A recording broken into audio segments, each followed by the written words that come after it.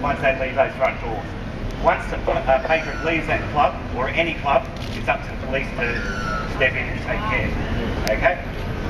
These bouncers shouldn't be called bouncers, they should be called pacifiers.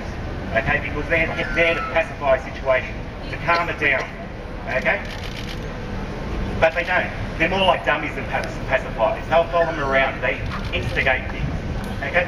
The patrons were around the corner.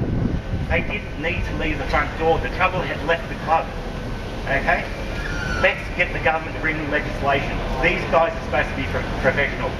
Let's get them the help and the training so they are professionals, not just muscle. Thank you.